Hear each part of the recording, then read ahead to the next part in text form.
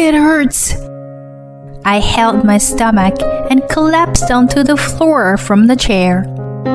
It all felt strange from the beginning, ever since my husband offered me a brownie with a huge smile on his face. He had become increasingly indifferent to me after our marriage, but suddenly became very kind recently. Ignoring me laying on the floor, he left the house without calling an ambulance. If only I had realized this before it came to this. Just kidding. He is really a stupid man. I sighed and looked at the front door. In fact, I saw through all of my husband's plans and his silly acting. Humming a tune, I took up my cell phone and made a call.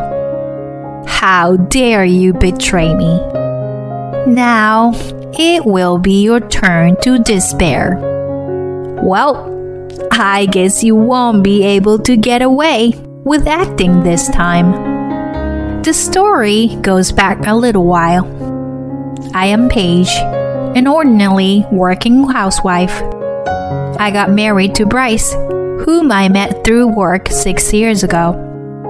I fell in love with his ability to work vigorously and his refreshing smile. However, although my husband is capable of working, he is easily influenced by others' opinions and often changes his mind when convinced. In short, my husband is a troublesome person. Since he does not participate in household chores, I mainly do them. Balancing work and housework is quite challenging, but I enjoy my busy days. I think I am enjoying our lives reasonably well. We do not have any children. I feel fulfilled in my current job and would be happy if we naturally have a child. My husband and his parents respected my feelings. We agreed to work together until the day a baby comes to our family, and we have been saving money ever since. We finally purchased our dream home last year, which allowed us to focus more on work. I am working hard to save money while repaying our housing loan. And at the same time, I have a side job that I don't often discuss with people. In my free time, I provide online counseling for people with problems. At first, my income was small, but as I gained experiences in counseling, the number of consultations gradually increased, which helped me save money. However, my husband seems to think that this is just his wife's whimsical way of earning pocket money.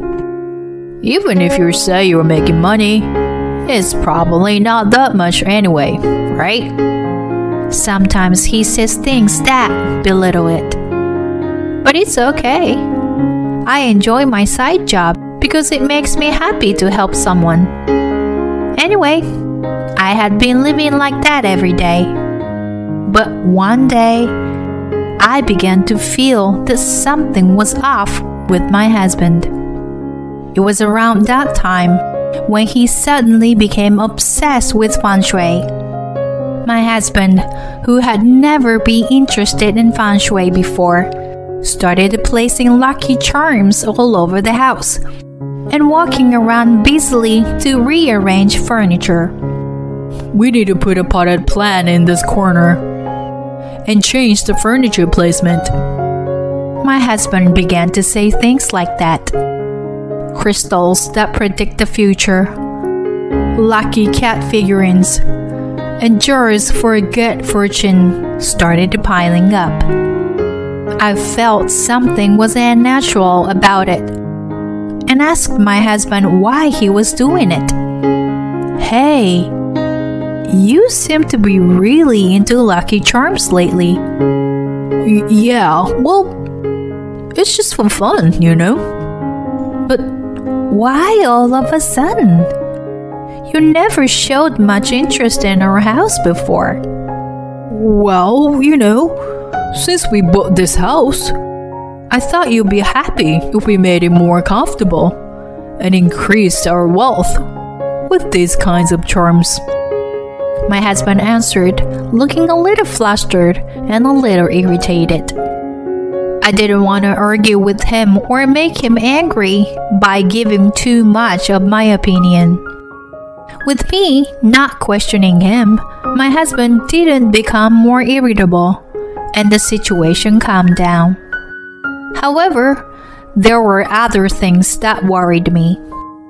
After a while, my husband stopped buying Lucky Charms, but from then on, he started to treat me very kindly. My husband, who had hardly helped with household chores before, started helping me like a different person. Moreover, he started to pay more attention to me. Whoa, dinner looks delicious. I bought this for you today. What do you think? My husband started buying my favorite sweets on his way back from work. His behavior changed so much that I felt even sick. Then, I suddenly thought of the divorce consultations I had received in my counseling work, and a certain doubt came to my mind. Could my husband be cheating on me behind my back? My husband's behavior seemed to perfectly align with the actions of a husband who has concealing an affair, which was consistent with what I had heard during my counseling sessions. And at times like this, a woman's intuition undoubtedly works.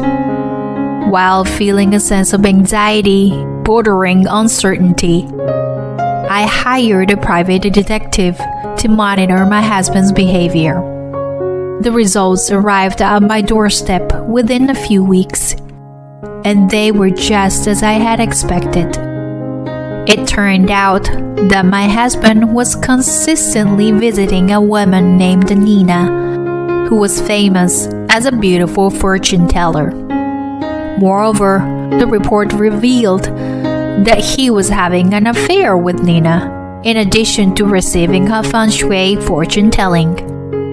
All the feng shui goods in our house were things he had bought at Nina's urging, and the amount spending on them was several $1,000s, as far as I could tell.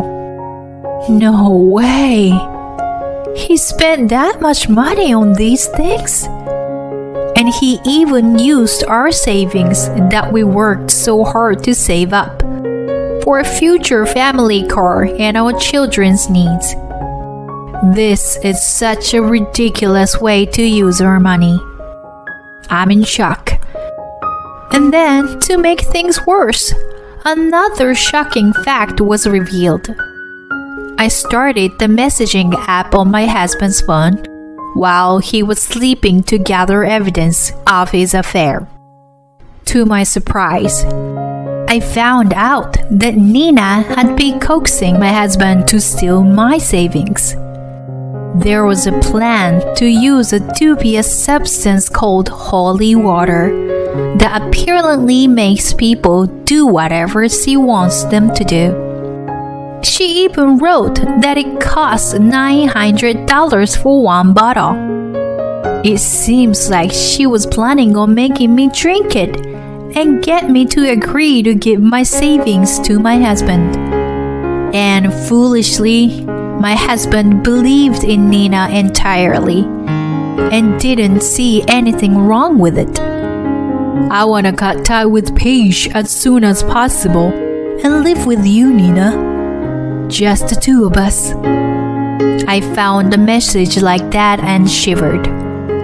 My husband, who had been completely indifferent to household matters until then, suddenly started helping out with chores and buying things I liked on his way home from work. It was all because Nina had instructed him to do so, to smoothly carry out their plan. I felt anger rising inside me at how foolish my husband was.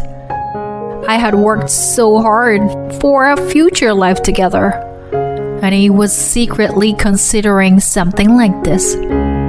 I would never let them get what they wanted. If they did something to me, I would just do it back to them. From then on, I rushed around collecting evidence for my revenge. I saved screenshots of the messages, of course, but also hidden bugs and small surveillance cameras that Nina had secretly placed around our house using her lucky charms. It seems that Nina had been using information from these bugs and cameras to make my foolish husband trust her. To keep my husband off guard, I pretended that everything was normal and continued our daily life, leaving the bugs and cameras where they were. Of course, I also investigated Nina herself, a fortune teller who didn't seem like an ordinary woman. Alongside my investigation into the infidelity, I continued to investigate her identity.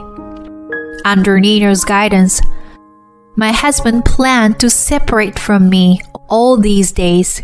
Now that I knew the truth, I decided to take advantage of my husband's willingness to help and continue to act like a good wife until the day of the plan's execution. Honey, it seems like a new cake shop has opened in the neighboring town. I want to try it out. Oh, I can't seem to tidy up my closet. There are heavy things that won't go away. Hey, babe. I want to clean the exhaust fan, but I can't reach it. Every time, my husband happily helped me out, saying, "Sure, no worries. Let me do it for you."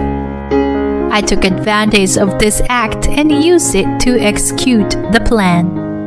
Finally, the day for the plan arrived. I was honestly excited when I found out the date through his exchanges of messages with Nina. As planned, my husband brought my favorite brownies on his way home from work. "Hey Paige, you liked brownies, right? I heard about this famous long-established shop, so I bought some." Wow, thank you. I'm so happy you remembered my favorite. Although I thought it was a bit forced, I showed more joy than usual for my husband's souvenir. "Of course I remember. I also bought some tea and mineral water recommended by the shop manager. It goes well with the brownies," they said. My husband takes out the planned items from his shopping bag with a proud look on his face. Oh, so this is the so-called holy water, huh? I can't believe he actually wants to make me drink such a suspicious thing. He really doesn't care about me anymore. I watched my husband with a half dumbfounded smile as he eagerly helped dinner prep. Seeing my foolish husband excited to carry out his silly plan made me realize that my remaining feelings for him had disappeared. And after dinner, my husband's eyes were filled with expectations and nervousness as I prepared brownies and tea for dessert. Of course, I will enjoy the brownies, but there is no way I will just obediently drink the tea. While my husband was taking a shower, I secretly switched the suspicious portion with a different bottle. Unaware of this, my husband watched intently as I drank the tea. Alright, it's showtime. I have to do my best. I said action to myself in my mind and began my plan. It hurts. I held my chest and rolled around on the floor. Then I exaggerated my suffering and pretended to faint with my eyes open. My husband turned pale when he saw me like that. Paige, what's wrong? Oh no, this is different from what Nina told me. This wasn't supposed to happen. My husband started to panic in a ridiculous way. But he quickly left the house without checking on my condition. What a hopeless idiot, I muttered to myself. And once I confirmed that my husband was gone, I immediately called the police. I had more than enough evidence, including bugs and cameras I found in the charms, a video of our conversation at today's dinner, and the holy water that he planned to drug me. These became evidence, and my husband and Nina were arrested soon after. I also had screenshots of his messages with Nina, so they couldn't deny anything. I decided to divorce and demand compensation based on this evidence. Of course, I had already added the amount of money that my husband had embezzled. And later, I found out that Nina was not only a fake fortune teller, but also a marriage swindler who had deceived many men. Moreover, the face that my husband was infatuated with was all obtained through plastic surgery. When my husband was shown her pre-surgery face during the interrogation, he shouted, "It's a fraud! How say you, Nina?" He made the detective in charge bewildered. I even felt pity for him being such a loser. Since I started earning more money through my counseling job than my main job after divorcing my husband, I quit my job at the company. I planned to sell the house where I used to live with him, as it's just a reminder of our memories. With the money from selling the house, I will start preparing for my new life. I'm looking forward to having a luxurious new house with the generous amount of compensation I'll receive from my ex-husband and Nina. I don't know if love or marriage will come to my life again, but I don't want to live a life belittle others, no matter what happens. Although my ex-husband caused me pain, I am now happier than before. Today, I will face forward and live my life for myself and for my clients who are struggling with their own problems.